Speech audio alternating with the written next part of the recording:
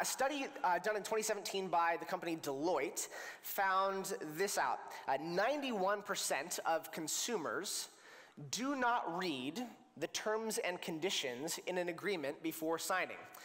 And I read that, and I was like, that seems low if my habits are any indication. 91% people do not read, they just click agree. And sometimes that leads to some interesting scenarios. So I wanted to share a few with you. In this 2016, a woman named Danielle Cittadino, she bought a dog from a pet store. And 2 years after she bought this dog, she got a bill in the mail. And she called the pet store, only to find out that for all of this time, she had not in fact owned the dog. She had only been leasing it, according to the agreement that she signed. So that's fun. MailChimp's user agreement says that they won't be held liable for any performance issues arising from circumstances outside of their control. Fair enough. But such circumstances in their agreement include fire, earthquake, nuclear accident, and zombie apocalypse. In 2017, 22,000 people signed up for a free public Wi-Fi through a UK-based company called Purple, it's a technology company. But in signing the agreement, they inadvertently agreed to do 1,000 hours of community service, including cleaning toilets and, quote, relieving sewer blockages. And maybe my favorite, a British company called GameStation had a clause in its license agreement that gave GameStation a, quote, non-transferable option to claim for now and forevermore the immortal soul of any user, end quote. GameStation said that if they chose to exercise the soul transfer, they would notify its user using 6-foot-high letters of fire. Terms and conditions. Welcome to our final installment in a teaching series that we are calling Help My Unbelief. And we've been looking at the Gospels and specifically at how Jesus interacts with people who are wrestling with doubts and questions. And we hope that this has been communicated to you so far, that this is a safe place for you to bring all of your doubts, all of your wrestling, all of your questions that you have about belief. Jesus is a safe place to bring those things. But as we wrap up our series today, we're going to look at a passage out of the Gospel of Mark. You can turn there if you'd like now. Where Jesus is the one who is asking the question. And the question that he asks launches him and the disciples into this discussion about what it means to follow him. And at the end of this passage today, we are going to see this phrase come out of Jesus' mouth. He's going to say, "Whoever wants to be my disciple must." And he goes on to describe what you might call the terms and conditions of discipleship. Now, if a non-Christian came up to you this week and they said, hey, tell me what it means to be a disciple of Jesus. What does that entail? What would you say? My concern is that many of us would say something like, well, all you have to do is believe in Jesus. And then you simply wait until you die, and when you do, you get whatever you want and you get to live forever. And that's how that goes. And that's just not the kind of picture of discipleship that Jesus paints. He doesn't come in with this slick sales pitch. He doesn't paint a rosy picture and hide the cost on the last page. Jesus leads with the fine print, you might say. And that fine print is what we're going to look at today in Mark's gospel. So Mark chapter 8, beginning in verse 27. Jesus and his disciples went on to the villages around Caesarea Philippi. And on the way, he asked them, "Who do people say I am?" They replied, "Some say John the Baptist, others say Elijah, and still others, one of the prophets." So just to break these three responses down, John the Baptist, if you were here last week, Pastor Ian talked about John, cousin to Jesus. He was a prophet, forerunner of Jesus, and he was put in prison for criticizing the marriage of Herod Antipas. So Herod put him in prison. It eventually led to his beheading, okay? But he was such a prominent figure, and Jesus was gaining such a following that Herod believed that Jesus was John the Baptist reincarnated. That's how powerful he thought John was. Elijah. Some people thought Jesus was Elijah. Now, what you need to know about Elijah is he was an Old Testament prophet, very kind of renowned, but he was made famous more so by his death than his teaching, or rather his absence of death. 2 Kings teaches us that Elijah was caught up bodily into heaven without dying. How'd you like to have that on your resume? That's a pretty amazing thing, right? And it was believed that Elijah would come back before the great and terrible day of the Lord to preach God's word. And there was speculation at this time that Jesus was Elijah. Third, people are saying that Jesus is one of the prophets. So Moses, before he died, said there will be a day where God will raise up a prophet even greater than me.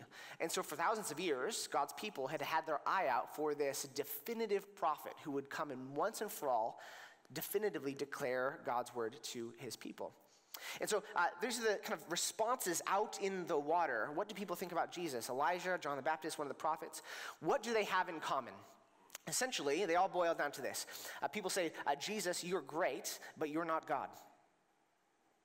These three particular beliefs about Jesus, they're all incredible. They held Jesus in high esteem. They said, Jesus, you are a great and respectable religious figure. But what this allowed people to do is admire Jesus while keeping him at arm's length. Now, this is sort of a common posture in our time, right? Jesus is a great moral teacher. You might hear that thrown around. But if you dig into that statement, really what people are saying is that he's nothing more than humanity at its best. The crowds are saying, Jesus, you're great, but you're not God. So how does Jesus respond? As we'll see in a moment, Jesus actually does not give this response at the time of day. And here's why. Because Jesus is not after fans, he's after hearts. Jesus couldn't care less about accolades and applause. He wants your heart. When I was in high school, my best friend for several years was a girl. And she and I were very, very close, and we spent a ton of time together, had a ton in common, but we were always just friends. Until one day somebody came up to me and they said, hey, when are you guys just going to start dating? And I said, well, what do you mean? They said, you seem perfect for each other. And I said, well, I never thought of that. And that thought never left my mind after that. And so I sat down, mustered up the courage to have this sit-down conversation with her. And I just poured out my heart. I told her how I feel about her. I said, I hear all the things I just love about you. In fact, I am in love with you. And she leaned over and she grabbed my hand. She looked me in the eyes and she said, I think you're pretty great. And I'd been put in what I would later come to find out is called the friend zone. So this is a thing. This is apparently the international side. Googled this. And what a fantastic image. Somebody's like, complete my heart. And they're like, yeah, you're great, okay? This is where, this sounds like, friend zone sounds like a nice place to be. Friend zone is not a nice place to be, okay, if you've ever been there. Maybe the worst thing that you can hear after you tell somebody, I'm in love with you, is the response, I think you're pretty great. A survey done last year by a group called State of Theology found this, that 52% of American adults, regardless of kind of religious tradition, believe that Jesus was a great teacher and nothing more. 52% of Americans. That's maybe not surprising. Here's what is surprising.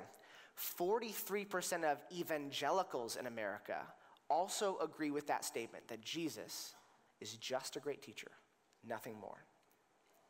For many of us, Jesus is after our hearts. And what we've done is we've just given him the finger. We've said, awesome, Jesus, you're great. It's a way of keeping Jesus sort of on a pedestal, a celebrity Jesus, but it's our way of keeping him at arm's length so he really has no say over what we do with our lives. Now, the problem is, Jesus is not content to be put in the friend zone. C.S. Lewis famously put it this way. He said, you must make your choice. Either this man was and is the Son of God, or else a madman or something worse. You can shut him up for a fool, you can spit at him and kill him as a demon, or you can fall at his feet and call him Lord and God. But let us not come with any patronizing nonsense about his being a great human teacher. He has not left that open to us. He did not intend to. The crowds have spoken. And this is their verdict. Jesus, you are great, but you're not God. And Jesus just keeps the conversation moving. He turns to his disciples and he asks another question. Verse 29. But what about you? He asked. Who do you say I am? When I was a senior in high school, 17 years old, I went on a fishing trip with several other guys and a high school youth pastor. I was an atheist at the time. I'd spent several years in high school as an atheist. And if you know some of my story, there was like a lot of my life that began to kind of break down and crumble in late high school. And I found myself in this group of guys who were followers of Jesus. And I did not believe what they believed, but I was compelled by their true, sincere devotion to Jesus their love and care for one another and the sense of deep purpose that they had for their life. And so I just kind of kept hanging around them. And so Jared, the high school youth pastor, invited me and these guys to go out to Green Lake, Oregon, where we spent 4 days on an island with no cell phone signal, no electricity. We brought a sleeping bag and food, and that was it. And we just hung out. And just some really formative conversations around the campfire. It was where I learned my first few chords on the guitar.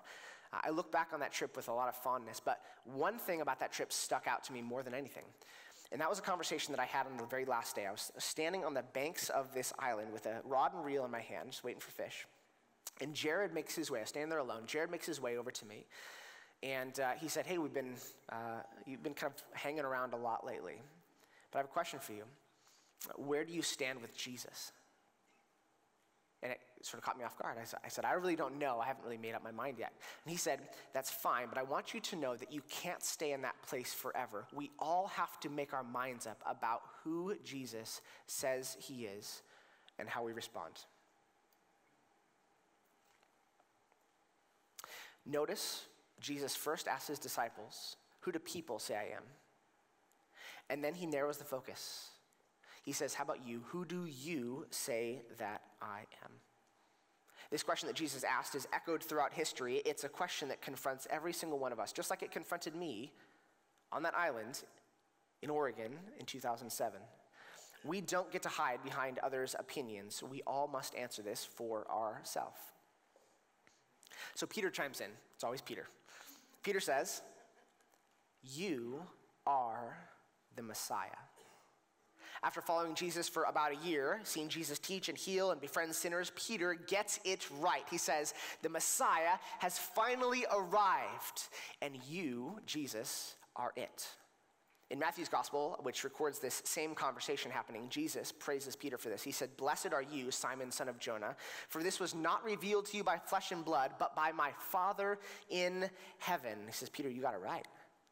See, up until now, a few demons have declared Jesus' identity, but not one person has truly identified Jesus for who he was until now, and it's Peter. This is sort of a high point for Peter. And then in verse 30, we read this. Jesus warned them not to tell anyone about him. That's kind of a strange thing, right? Why would this have this high point? You get it right, and then Jesus is like, keep it quiet. Have you ever seen those the memes floating around the internet where it's like what society thinks I do and then like what I actually do as like the public perception? I want to show you a couple examples here. So we've got an accountant. Like society just thinks like bathing in money, like having a money party all the time. My wife is an accountant. She says, here's what I actually do. I just try to get receipts from people all day long. Like just give me your receipts, okay? This is what like she wakes up in the night asking for receipts. How about the next one? Teacher, right? We have this sort of idyllic society, vision in our mind, a society of a teacher who's up front and they're like dutifully instructing and the kids are attentive and they're doing great, teacher smiling. And what in reality it's like Sunday night, 10 p.m. and you're trying to stay awake while just grading those papers, right? How about this one? A doctor's like, they're characteristic in the scrubs and they're like focused and they're analytical and they're like, well, what are they looking at? And as it turns out, they're looking just at WebMD like the rest of us. This actually happened to me. I went in, I was like, I don't know what's wrong with me. And my doctor sat and they said, and then she turned around to her computer and she opened up WebMD and started scrolling. I'm like, you can't even pretend like turn the computer the other way. And it's like, say, this is what my 12 years of medical experience has gotten me. That's a soapbox, I'm sorry. So what about the Messiah? So when people thought of Messiah, what came to mind? The word Messiah means anointed one, anointed one. God's people, if you know the story of the Old Testament, lots of ups and downs, right? It was not up and to the right. Throughout their history, they had lots of enemies who waged war on them, who would occupy their land. At one point, they were exiled from their own land. And Old Testament prophets predicted a day when there would arise from amongst God's people a figure called the Messiah, who would come and liberate God's people once and for all so that there wouldn't be any more of this enemy nonsense. And by the time of Jesus, the Jews were under the thumb of the Romans, Roman occupation. And so it was widely assumed that if the Messiah came here in the first century, that he would come with a sword in his hand for the Romans. So when people thought Messiah, this is what they pictured in their minds, society's view. So you can see why Jesus would want to keep it on the DL that he's the Messiah, right? Rome squashed anything that even had the faintest whiff of social unrest. And so if word spread that there was this Jewish man who claimed to be God's anointed liberator, and he was gaining quite a following, you can imagine what Rome would do, right? And so when Jesus says, don't let other people know that I'm the Messiah, Peter is probably standing there thinking, right, of course, we need some more time. We need some time to get some more followers, to rally the troops, maybe get some weapons and a battle plan. So people think this is what the Messiah does. Jesus comes in with sort of a right hook. Verse 31, he says, he then began to teach them that the Son of Man must suffer many things and be rejected by the elders, the chief priests, and the teachers of the law, and that he must be killed and after 3 days rise again. He spoke plainly about this. So if this is society's vision of the Messiah coming in with a sword, Jesus paints a different picture. He says, this is actually what I've come to do. I'm sure Peter's just hearing this and he's thinking, hold on. What? Like, this is not what I expected. This is wrong. You know, Jesus, yeah, you've gotten maybe on the wrong side of some religious authorities, but you are the anointed one. You're the Messiah. You're more powerful than they are. And so here's Jesus saying this, and he's thinking, surely Jesus is just talking crazy. Maybe he's misunderstood what it means to be the Messiah and just needs a gentle correction, right? And maybe just some coaching. He's got a case of negative self-talk, and so he's like going to rub Jesus' shoulders and shove him back out in the ring to do his Messiah thing. This is what Peter does, right? So Peter then, Mark says, takes Jesus aside and began to rebuke him. In Matthew's gospel, Peter says, never, Lord, this shall never happen to you. Fleming Rutledge once wrote, the world's religions have common traits, but until the gospel of Jesus Christ burst on the Mediterranean world, no one in the history of human imagination had conceived of such a thing as a crucified, worship of a crucified man. And Peter, he can't conceive of it either, even though he's a Jew, even though he's an insider disciple of Jesus. And so instead of considering the possibility that maybe something in him needs adjustment, he steps forward and says, Jesus, you are the one who needs adjustment. So how does gentle Jesus, meek and mild, respond? Verse 33. But when Jesus turned and looked at his disciples, he rebuked Peter. Get behind me, Satan.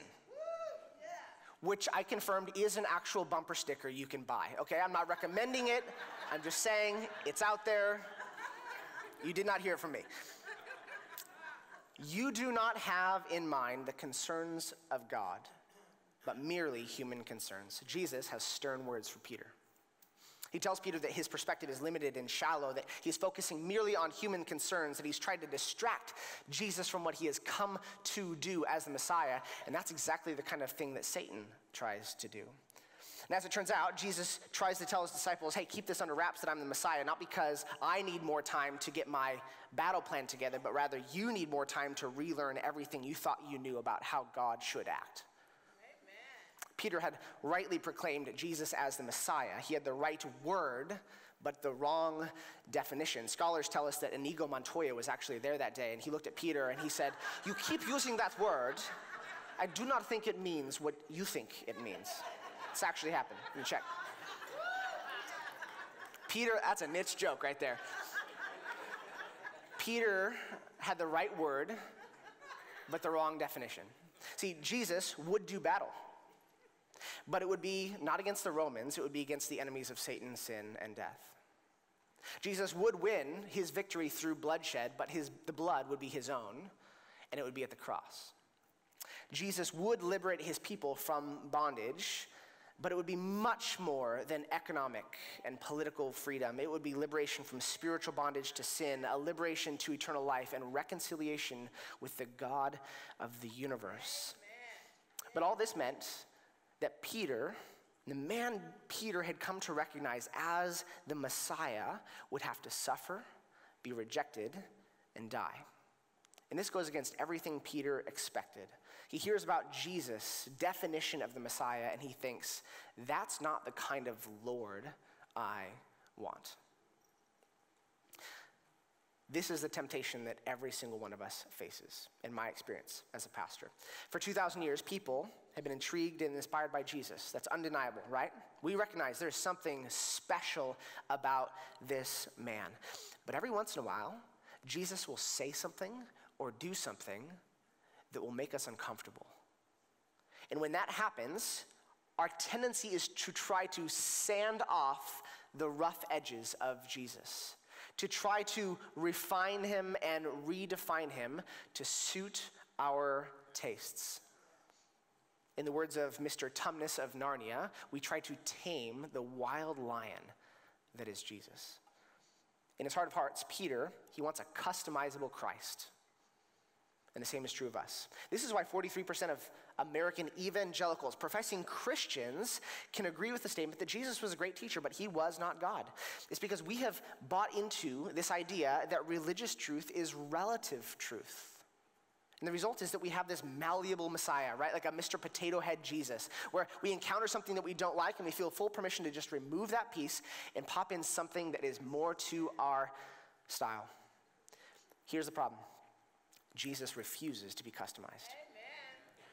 And when he tries, Jesus doesn't miss a beat, right? He fires back a rebuke at Peter. So this raises an important question for us. Jesus loves Peter, yes? Yes, he does. But that does not stop Jesus from rebuking Peter when he's off base. Jesus loves you, yes? Yes, he does. More than you can imagine. But here's the question. Does the Jesus you worship have the right to rebuke you? Does he have the ability to rebuke you? Because here's the reality. If Jesus never disagrees with you, it's probably not Jesus you're worshiping. It's probably not Jesus you're believing in, but yourself.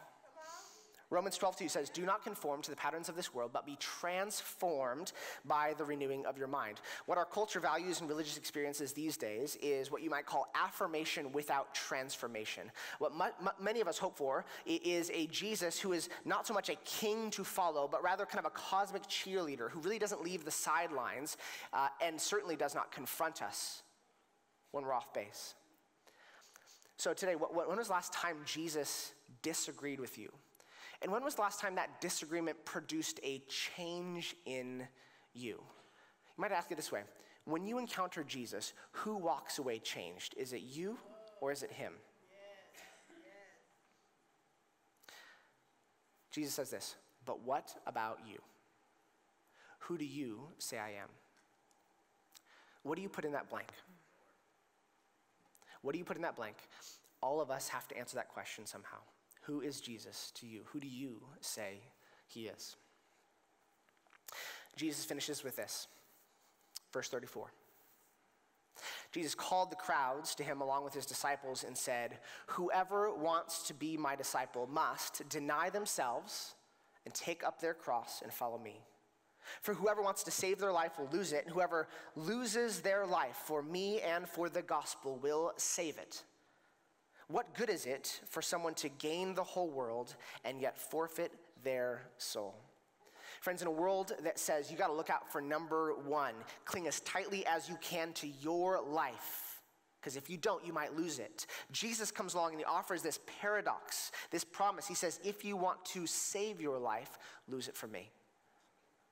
There's a reason here at the Bridge we often use this posture of open hands, right? We believe that we are most prone to cling to things in our life that don't actually produce what we are looking for.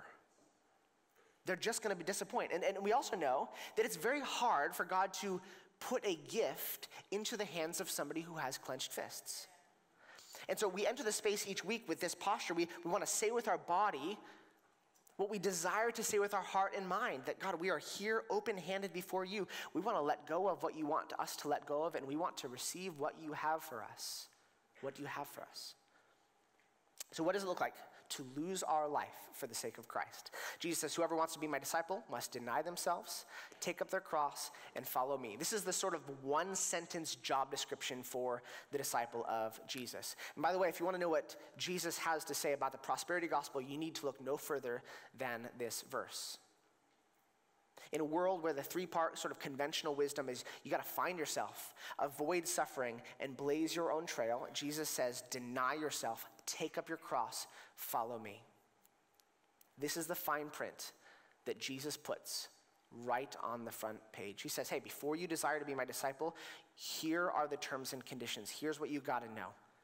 Just as you don't get to define who I am, you also don't get to define what it means to follow me. And admittedly, there's something like shocking about that, right? We look at that and we're like, I don't hear people usually talk about Jesus that way. And here Jesus is saying it about himself, right? But you look at this, it's actually like deeply refreshing to hear Jesus speak this, frankly, right? Like, have you ever been to a restaurant that doesn't allow for substitutions or modifications, right? It's a weird experience. If you haven't had this happen to you, it's typically like fancier places. You sit down, and the waitress comes, and you say, yeah, I'll get the special, but I'll do it without the coconut sauce. And she looks at you and says, no. And you think, I promise, if this happens to you, your first thought will be, this is America. Like, that's your impulse. Like, I will do what I want. Give me the thing without the coconut sauce. And you like get in this argument, and then you say, why can't I have it? And the response is always this. The chef specifically designed that flavor combination, and it's perfect. Don't touch it. And so you submit, right? And then you enjoy this dish, and for the very first time in your whole life, you actually enjoy coconut sauce. Why do restaurants like that exist? Because a good chef knows what he's doing. It says, don't touch a good thing. The same is true with Jesus. He says, I am who I am, right? And this is what it looks like to be my disciple. No substitutions, no modifications. You can take it or leave it. It will not be easy, but if you trust in me, if you follow me, your life will never be the same, and you'll never regret it. So, Jesus says there's this threefold part to discipleship. Deny yourself, take up your cross, follow me. Just a brief word on each.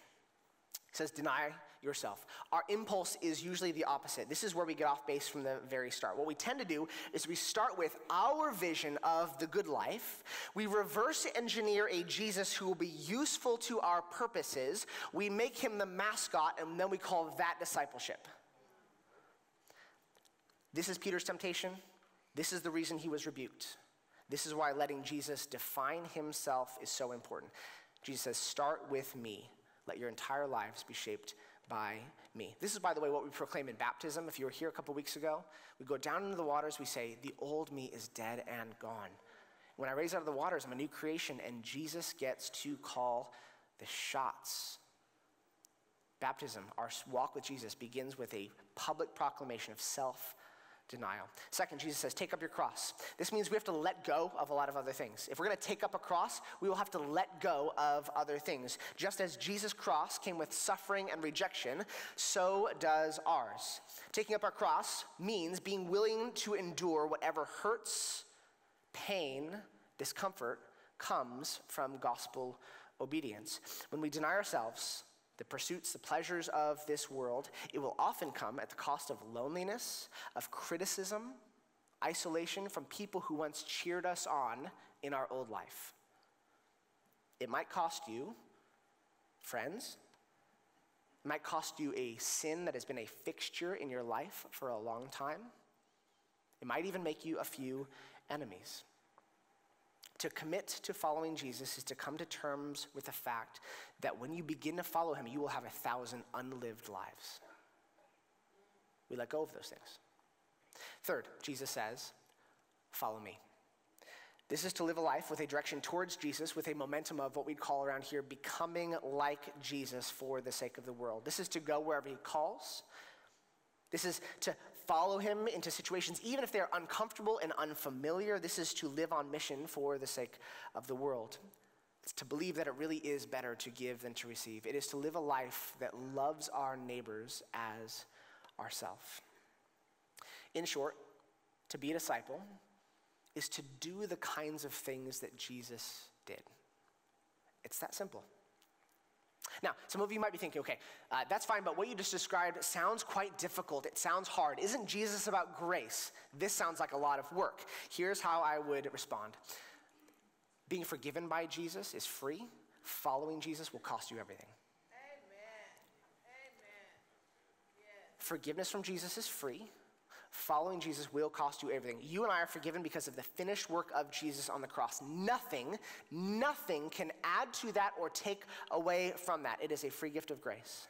But this grace, listen, is not a license to go live however we want. To abuse forgiveness in this way, to go on living however we please, is what Dietrich Bonhoeffer called cheap grace. Cheap grace. But we are adopted into the family of God by grace, unmerited favor, because of what Jesus did. But then comes the project of learning how to live in the family of God. It takes a lifetime. And that learning is what Bonhoeffer calls costly grace. And it is costly. It is. But what's the alternative? Look how Jesus finishes this. He says, what good is it if you gain the whole world and yet forfeit your soul? Friend, what good is it if you make varsity and forfeit your soul? What good is it if you get the full ride scholarship and yet forfeit your soul? What good is it if you hit 1 million followers? What good is it if you get the promotion, you make partner, you retire at 50 and yet forfeit your soul? If Jesus were to show up in Middle Tennessee, he'd probably say something like, what good is it if you get the 10-acre homestead and the goats and the chickens and you forfeit your soul? So what is it that you're clinging to today? What are you striving towards? Even if you get that thing, maybe this is a good time to stop and reflect and say, even if I get that thing and I lose my soul, will it have been worth it? Maybe for you today, it's time to let go, to begin to contemplate. Maybe it's time to follow Jesus, to count the cost and say yes. And when you say yes, it will be costly. But here is his promise to you. He says, in following me, you will come alive like never before. In following me, the journey might be difficult, but it will always be good. And in following me, I'll never leave your side. I'll be with you every step of the way. So where do you find yourself today? Maybe you have been following, but maybe sort of half-heartedly. I think this is probably a lot of us. Maybe there's been very little room for Jesus to correct, rebuke, change our path, and it's time to let him come all the way in. Maybe you've been following Jesus faithfully for a long time. Maybe your life looks patterned after Jesus. I want to say, praise God. We have a lot of you in this church who fall into that category. Maybe your next step is to look out for 17-year-old Cory in your midst, to be willing to walk alongside of that person in grace, and to be willing to have the hard conversation to say, what do you make of Jesus? Because you can't stay neutral forever. Or maybe you find yourself drawn to Jesus, but you feel hesitant to come because you think your life is just too messy. Like you have too many unanswered questions to begin following him. And if that's you, I just want to finish by drawing your attention to one final thing in our passage. There are 3 little words at the very beginning that are very easy to skip over, but they might unlock something for you today. Jesus and his disciples went on to the villages around Caesarea Philippi. And on the way, he asked them, who do people say I am? When does Jesus begin this invitation to discipleship? It's not at the end of the story. It's not when all the facts are in and all doubts have been fully eradicated. He asks them in chapter 8 of a 16-chapter story. He asks them right in the middle. He asks them on the way. And so maybe you feel like you're on the way today, like you still have doubts and questions to be worked out. I would say Jesus is still for you today. He still asks you right where you are, who do you say I am? And if you are ready today to begin that journey to say, Jesus, you are King. I want to begin following you. I know the cost and I say yes to you. Say, don't leave today without telling someone. Come get prayer up front. We've got a webpage actually that's specifically for new believers because we see so many people take this step every year. Bridge.tv/newbeliever. Go there and we'll lay out some next steps for you so that we can walk alongside you and cheer you on as your new church family. Jesus asks Peter the question, who do you say that I am? But once we, like Peter, confess that Jesus is the Messiah, we then turn the question back to Jesus. Say, Jesus, you are the Messiah. I've answered your question. Who do you say I am? And so now it's my turn. We then turn to Jesus and we say, Jesus, who do you say I am? And then you let his response to you shape everything you do. And you won't regret it. Hey everyone, thank you so much for joining us on our YouTube channel today. I hope that you felt the welcome home of Christ right through your screen. Here we believe that the gospel is good news worth sharing. So if you'd like to share this stream with your friends and family, you can also subscribe to this channel and you can use @BridgeChurchTN. Also, if you'd like to give, there's a link in the description there you can click and it'll walk you through all the steps. And if you'd like to stay connected with us, you can simply head on over to bridge.tv. Hope to see you again soon.